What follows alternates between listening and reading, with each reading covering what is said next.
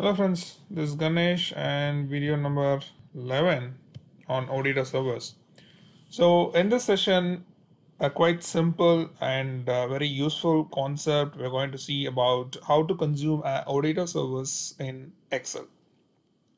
Okay, so this is same like how you consumed CDS view in the analysis for Office.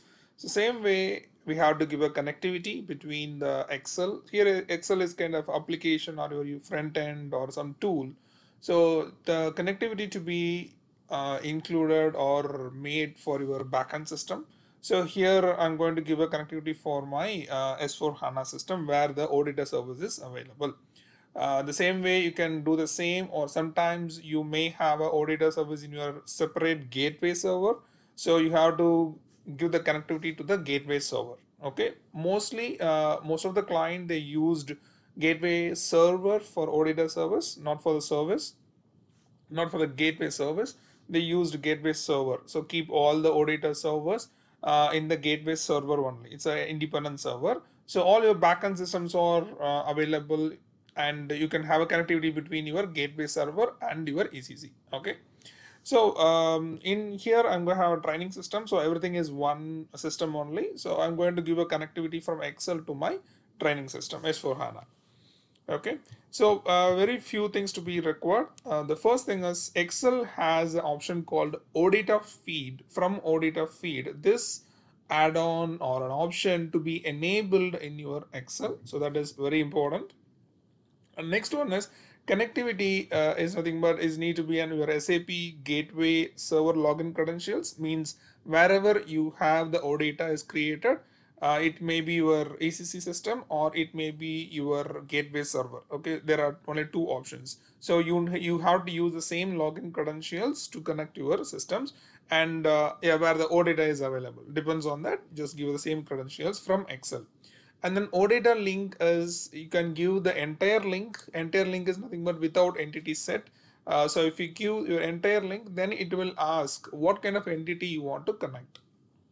Example, your project has two different entity set, then it will, or I can say, okay, 5 entity set. So if you give the entire link, in the next window in the Excel, it shows your entity sets, which entity you want to select. It's a checkbox. You can select more than one as well, or you can give a exactly the entity set you want, give the entire link along with the entity set. Okay, and the connectivity must be your HTTP source. I'm saying it for the local systems, because if you go OData service, it starts with /SAP and everything, right? So it won't open if you give that particular link.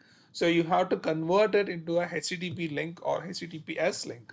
Problem with HTTPS is the port is not opened probably in your training or client system. So better for your practice, start with HTTP, and in the real time, if the client wants to access from a different systems, then we can go with the HTTPS and enable the port and everything open from the backend side. Okay, so the practice we are going to use HTTP link in the Excel side. Okay, so that's it. These are to be in place to do that. I'll show you in my system. So here this is my S4 HANA, and I have one project here. So this is, I'm going to use this one, okay, ZJI sales, and I will show you what is there in this OData service. And it's things are already registered. Yes, I want to open SAP Gateway Client. I will show you what is the output. So this is my link. So it's working fine, 200. So if you give my entity set as item or header, whatever it is, item. So I have 10 records. I have a restriction in my code. So it just take 10 records. Now I'm going to use this OData service from my Excel. I'm going to access this data from the Excel point of view. Okay. Let me open the Excel.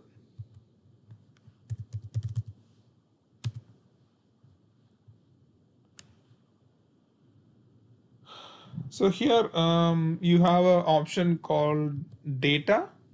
Go to the menu called data, and from here you have an option from other sources. Okay, from other sources, just click, and here it's from OData data feed. Depends on your Excel version, there may be a change. Sometimes you'll get more options. So in our current client system, we have a different means different Excel means advanced Excel. So the option is available in a different place. That's it. But it's coming under data menu only. Okay. So you have to try to find where is the option called from OData data feed, and this needs to be enabled in your Excel. Okay. Just click it. It will ask what is the link. So let me go to the SAP gateway. I don't want this link. Suppose if you give this link, system is not able to recognize what is this link. And if you have to give the link and use this name and password. So I have to give the credentials of where the OData service is being created and click next. It just give an error because we could not open your data model. So error is invalid URI. So it needs to be the HTTP one only. So how to do that? Again, go to your gateway link. By default is HTTP, so it won't enable now. Just go to HTTPS. Don't give this also, because if you see HTTPS port is 8004 and HTTP, now again go back to HTTP port is 8001. So different ports. Okay, so local system probably 8000 was always open. So I'll go with HTTP, copy the entire thing. I'm going with, okay, let me go with only the link, not the entity set. Slash is very important. Otherwise that gives an error, invalid URI. So in initial stages, you will get the invalid URI error frequently. So please be patient and give the exact URI. Go to the again the Excel and let me delete it, paste it. Slash is there and start with HTTP and base here this is the username and password for the this is a user SAP username password only, that system password. So SAP system password, just click next. So if you get a window, yes, so it's connected. The connection is enabled without any issue. My credentials are working fine, and it shows what type of or which entity set you want to select, whether you want a header or you want a item set. Okay, depends on your, you can select both because it's a checkbox only. So let me go one by one. So header text, next. This will ask what is the file name you want to save this file with the password, some basic information from the Excel side. So how you want to keep this file. So I'm good, all the information. Just click finish. You'll get one more window. What type of format you want to keep this data, normal table or a pivot chart, or only create connections. So depends on you and which worksheet you want.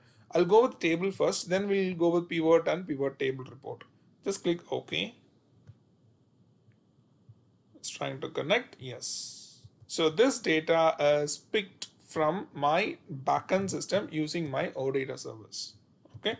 I'll show you the OData service now, means the gateway builder. Here it is. So this is my data model and this is my entity. So SO header and labels. Whatever label is available, properties. So it takes this as a name in your Excel as a Excel column name. So the technical name, yeah, name of the property name. Property names are just used as the column name in your Excel. And if there is any change happens, because Excel to be refreshed, right? It needs to be refreshed. Suppose let me have a change in my OData service. I used only 10 records. Let me change my select query. Go to here. So this is, I want to show you the refresh concept and header item. Okay, I'm going to change only the item now. Change it. Okay, let me go with 100 rows. Only 10 rows. I just updated with data.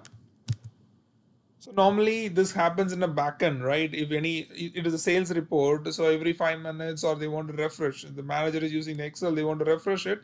Only the data is getting refreshed. They're not going, because production, they won't do the changes in the data program level. So this is just for the practice. So imagine the table is added with 90 more records. So now keep the cursor, that is very important. Keep the cursor in wherever you have the table and go to data again, and you have refresh all or refresh. So if you keep the cursor somewhere else in a table, you won't get the refresh option. You have to say refresh all. Suppose you have 20 sheets with a different 20 OData service. Unnecessary, you don't want to refresh everything, right? So keep the cursor whichever OData you want to refresh and click here and click refresh.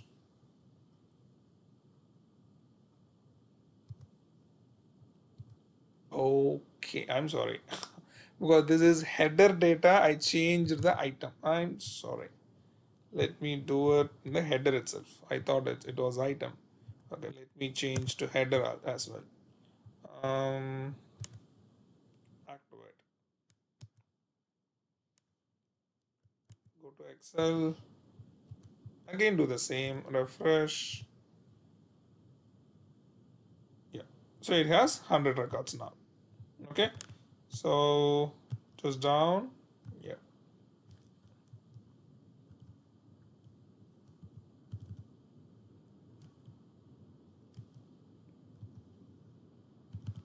Okay. Give me a minute. I believe the data needs to be checked. Any condition? No. VBAK.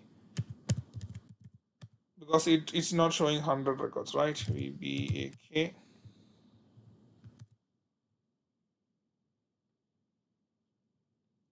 How many data is available? Okay, only 75 records. Total itself 75 records only available. So that's the reason it showed only 75 data over here. Yeah, 76, one for header. Okay, so this refresh you can set automatically. So this is Excel property. So if you want, you can do it. So go to properties and okay, not here. Refresh all. Okay, here it is, connection properties. So here there is an option called how much you want to do the refresh. So you want to refresh for every 5 minutes, 10 minutes, or 10 second minutes, 1 minute. So refresh data when opening the file. So we have a lot of options over here. Okay, in real time, if they want, they can just set these things, and every 1 minute or every 2 minutes this OData is getting refreshed. Okay, and now I'm going to use one more like this. Go here and go to OData feed.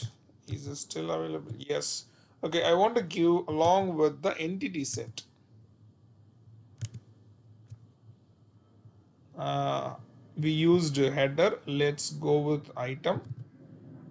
Okay, item. So make sure you are in HTTP option. Control C. Go Excel. Paste it, and here also you have to give the username and password. It's a little different in different versions of Excel. So click next, and by default it takes the first one because we given the entity name itself. Just click next, and I'm good with this, and click finish. And wherever the cursor you placed, you already named. Oh, okay. So I'm trying to open in the same name. Oh, so it's fine. Otherwise, we got to change it. Okay, just click yes, and now I go with the pivot chart. Okay. So you just open the empty pivot chart, then you have to configure it. Okay. So here I go with plant. So I want to know how many POs or sorry sales orders are available for the plant. So I make the x-axis is plant and the total count is for Babylon. So this plant I have this much POs available. So this is depends on your business need. So they can modify how much they want. The another one is if there is any structure change happened. Okay, so normally it won't happen until it reaches production. Suppose if any structure change happen also, this refresh will work. But only problem is whenever there is a change happen in the column, it consider that is a newly changed. So it always keep at the end, means it changed the order of the uh, field which is get changed. So from, for example, if I change VB type, it just to go to the last one, it just keep the recently changed field or the column to the last one. Okay, so that is the problem. So let me do ahead here. Let me change this year date as created date.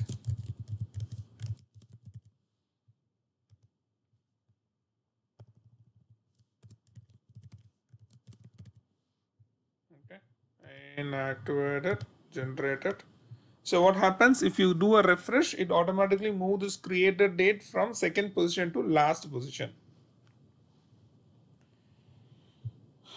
So go here, I already have another sheet over here. Yeah, this is the one, and I'm going to keep refresh, refresh. So ER that is the second position, and it's going to be moved to the last with the updated property as created date. Okay, so whatever field, whether it's a key field or non-key field, is automatically changed. So what you have to do is after that, if they want in the same order, again they have to re-import it. Okay, for example, if I go to gate builder and I just change this also, net value. Okay, generate. So again, net value is going to the last column, is replaced as the last column. So after that, you have to re-import your OData to just come to the same order. For example, keep here and click refresh. So NETW or is comes to the as defined as the last column here, net value.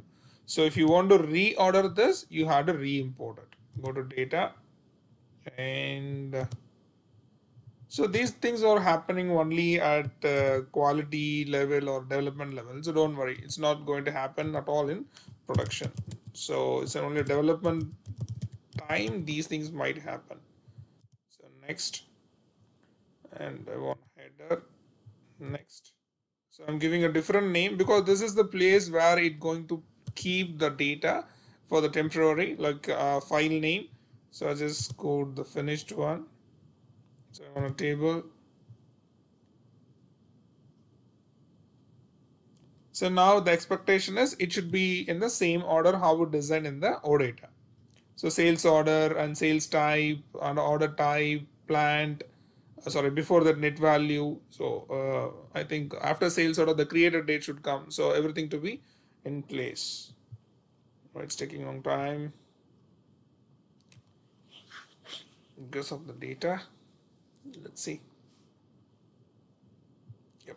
So now it's coming like sales order, created date, and net values. All are in the same order how we design the OData service. So this is a way to connect your OData with Excel. Very simple. And you need a connectivity and you need the data feed data from OData feed. Okay. So only that to be available in your Excel. Then you can play around with this. Okay. Thank you so much for your time. See you in the next video. Yeah, another one before closing, we started using some tools other than SAP. We started working with outside of SAP once the HANA comes like CDS View or data because the connectivity they want these data from different tools. One of the example is Microsoft Office. So in real time, licensing is also to be considered before using this. Probably this is just a learning and training purpose. So you just play around with this. But once in the client side, obviously you have people to just check whether this is feasible, this is possible to do it, or is there any licensing cost to be involved in the user level or the system level. So those things also to be considered. Okay, so whenever you're using a tool, please keep this in your mind. But for training and just learning purpose, you just play around with that. Okay, yeah, just I want to pass this information as well. Thank you so much once again. Bye.